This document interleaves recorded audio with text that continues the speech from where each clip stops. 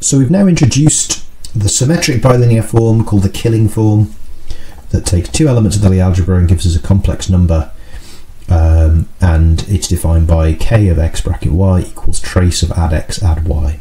We've calculated this in an example, and I want to talk about some of its properties in this video. So here's something we want to avoid. Suppose little g is abelian, so that all the matrices in little g commute with one another. In other words, the commutator bracket vanishes. Well, in this case, add x is just the zero map for all x, because x bracket anything is 0. So that tells us the killing form will be identically 0 for any pair of vectors. And that's really boring, right? We want the killing form to give us some kind of interesting dot product. So we want to avoid this from happening. So here's a definition. A symmetric bilinear form is called nondegenerate if for all x not equal to 0 there exists a y such that kxy is not 0. Okay, so that's very far away from this abelian case where the killing form just vanishes. If it's non-degenerate, for every vector you can find something else such that kxy is non-zero. So we say that little g is semi-simple if its killing form is non-degenerate. Now this is a slightly heinous thing to say. So really the definition of semi-simplicity is completely different from this. It's to do with the diagonalizability of elements in the Lie algebra. And it's a theorem using that definition that G is semi-simple if its killing form is non-degenerate. It's called Cartan's criterion for semi-simplicity. But because it's a theorem, we can actually use that as a definition if we're being devious. So just be aware, this is not really how you should define semi-simplicity, but it is an equivalent characterization of semi-simplicity for the Lie algebra. So we will focus on semi-simple things in what follows. We're also going to be focusing on the Lie algebras of compact groups, and there's something special about the killing form for those. So here's a theorem that I won't prove in this video, maybe in a later video. The theorem says if G is compact, then, well, the killing form is a real valued form in this case, and it's actually negative semi-definite. What does that mean?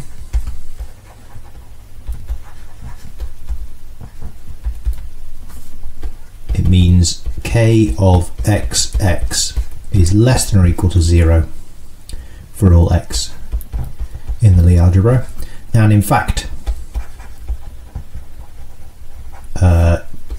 kxx equals 0 if and only if add x is 0. So in other words, if x commutes with everything in the Lie algebra. So if, in other words, if x lives in what's called the center of the Lie algebra, that's the set of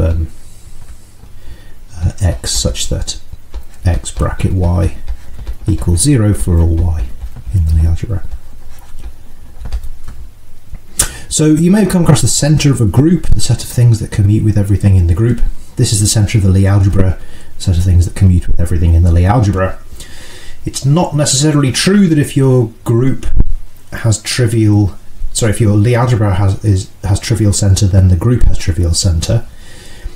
For example, take G to be SU2, then the center of the group is plus or minus the identity matrix. There's a non-trivial element, namely minus the identity that commutes with everything. But the center of the Lie algebra, little SU2, is 0. You can check. The only thing that commutes with everything in the Lie algebra is the 0 matrix. And it's this latter condition we're interested in, that the centre of the Lie algebra is trivial. So as a consequence of this theorem, if G is compact and Z of little g equals 0, the centre is 0, then little g is semisimple. Because what did semisimple mean? It meant that the killing form was non-degenerate. In other words, for every x there's a y such that kxy equals something non-zero. Well, here, if we're compact and there's no centre, then kxx is strictly less than 0 unless x is actually 0. So we get non-degenerate killing form. So here's what will be an important remark. Let T be a maximal torus in G, compact group. Remember, they exist from what we said earlier. Let little t be the Lie algebra of T. Let little h be little t tensor C, and little h subscript r be I times little t. We discussed this in the last video. Then K restricted to little hr is positive definite.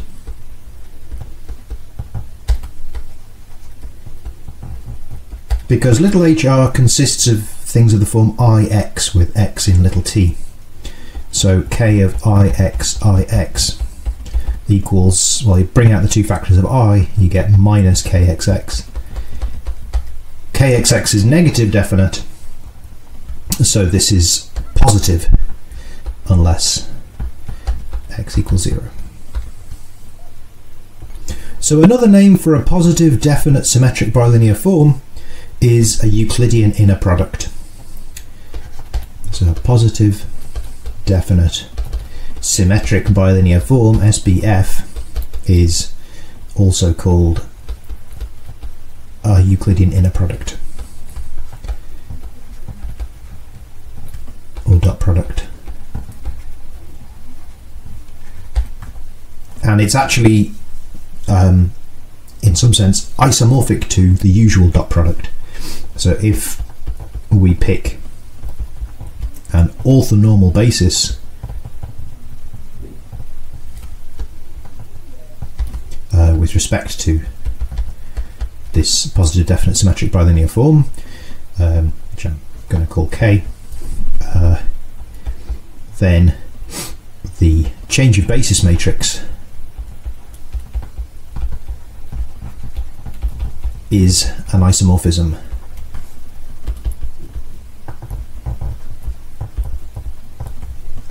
from K to the usual dot product.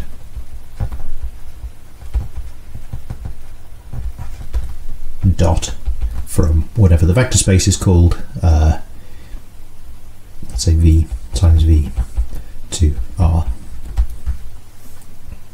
And so I should give the vector space a name up here as well.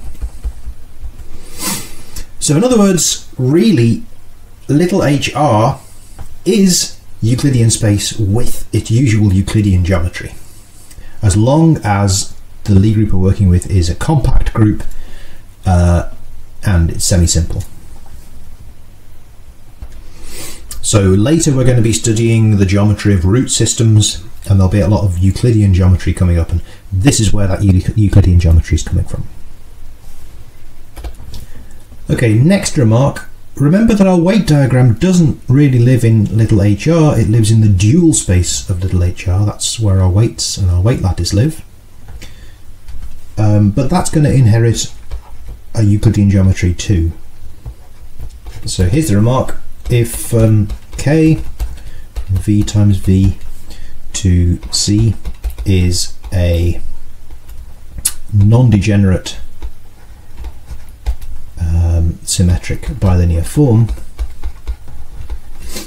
then V dual, the dual vector space, inherits a non-degenerate symmetric bilinear form too. And that's actually the one that we're going to be calculating the 120 degree angle in SU3 for. Okay, so how does this work? Well, first there is a map, in fact an isomorphism called sharp, going from V dual to V. It's got an inverse called flat that goes from V to V dual.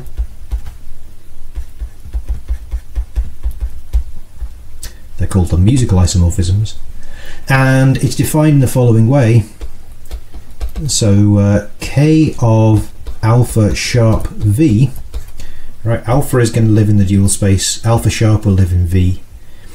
Little v lives in V. So this makes sense, and this is supposed to be a complex number. This is going to be alpha evaluated on V. So if alpha is in V dual, remember you can evaluate it on vectors in V to get a complex number. We can also replace C with R here if we need to. Okay, so this is the property we want this sharp map to have.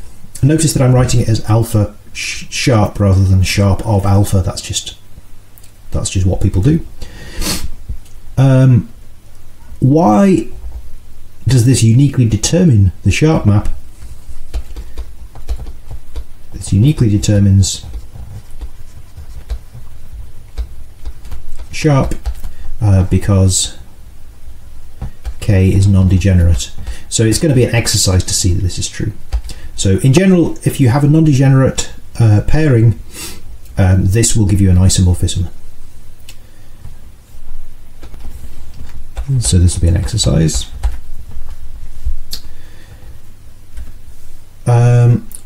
So now we define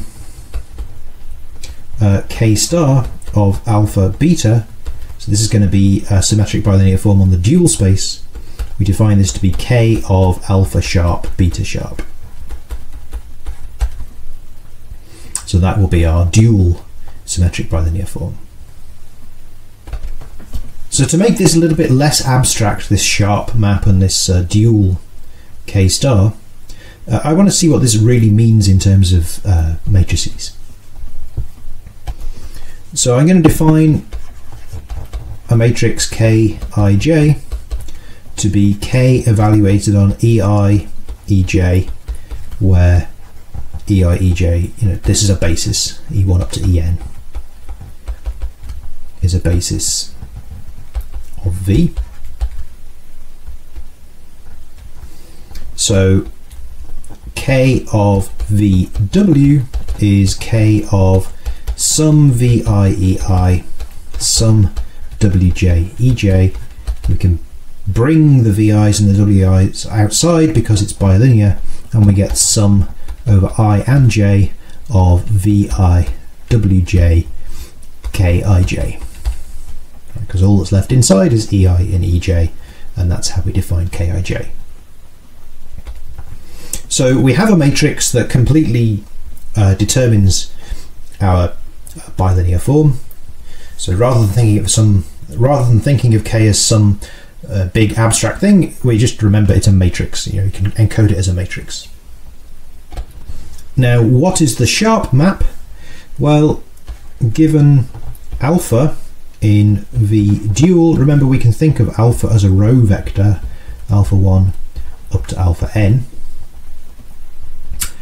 We want to produce a column vector, alpha sharp 1 down to alpha sharp n, such that, what was it, K alpha sharp V equals alpha of V.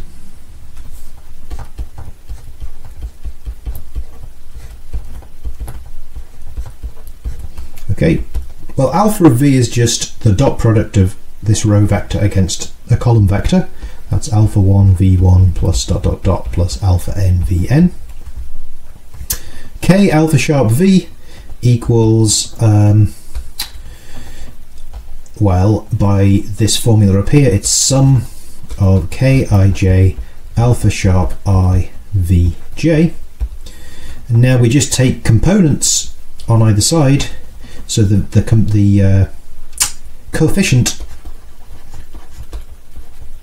of Vj is on the one hand alpha j, and on the other hand sum Kij alpha sharp I. Okay, so that's not quite K applied to the matrix I, because the I and the j are swapped, but remember K is a symmetric bilinear form, so this is equal to Kji alpha sharp I. In other words, this is the matrix K times the vector alpha sharp. So to get alpha sharp, we just apply K inverse. Now, remember, alpha j here is the component, the jth component of a row vector. So what I actually need to do is apply K inverse to alpha transpose to get alpha sharp, to get a column vector. So you can see this only makes sense if this matrix Kij is invertible, and that's precisely the condition of nondegeneracy. The flat map, which is the inverse to the sharp map, is therefore given by the matrix K rather than K inverse, and that always makes sense. That doesn't require any nondegeneracy. Finally, what is K star? K star of alpha beta is, well, again, it's going to be K star Ij alpha I beta j, and it's supposed to be equal to K of alpha sharp beta sharp.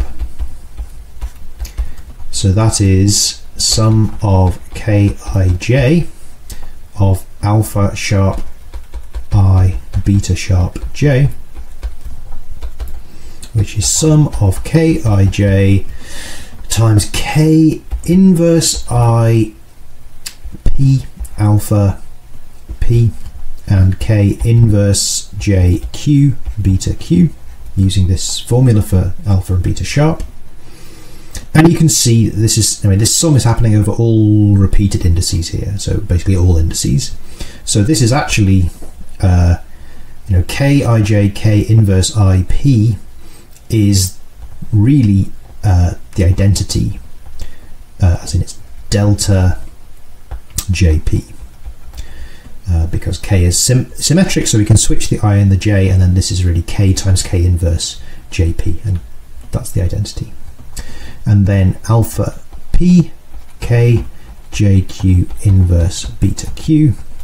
So the delta JP just means we have to take J equal P. So this is sum of alpha J beta Q K inverse JQ. And comparing the left hand side to the right hand side, we see that K star Ij is just K inverse Ij. Okay, so don't worry about the indices, they're all called different things, but they're all dummy indices, they all get summed over, so it doesn't really matter. The key thing is that K star, the dual symmetric bilinear form, has a matrix which is the inverse of K. So if we want to compute K star, we just have to compute K and then invert. So let me do an example. For SU3, remember we calculated K of H13, that was 12. We calculated K of H23, that was also 12. And we calculated H13 with H23, and that was 6. So I'm going to use this as my basis, right? So I'm interested in little hr. This is two-dimensional in this example, and it has basis E1 equals H13, E2 equals H23. So in other words, the matrix that I was calling K is 12, 6, 6, 12. So on the dual space, HR dual, K star is given by the inverse of this matrix. So that's 1 over the determinant, which is like 1 over 108, I think. Doesn't really matter, this factor isn't going to affect the angles between vectors. And then times 12 minus 6 minus 6, 12. So this is saying that the two axes, the two basis vectors in the dual space, have a dot product of minus 6. So E1 dual has length 12, sorry, has length root 12. E2 dual has length root 12, and E1 over the length, sorry, E1 dual over the length of E1 dual dotted with E2 dual over the length of E2 dual equals minus 6 over 12, so minus a half, and that's cos of 120 degrees. Okay, so this explains why I was writing my theta 1, theta 2 axes, or rather my K and L axes, I think I was calling them, at 120 degrees to one another. That's because they naturally live inside HR star, where those basis vectors really have angle 120 degrees with respect to the Killing form.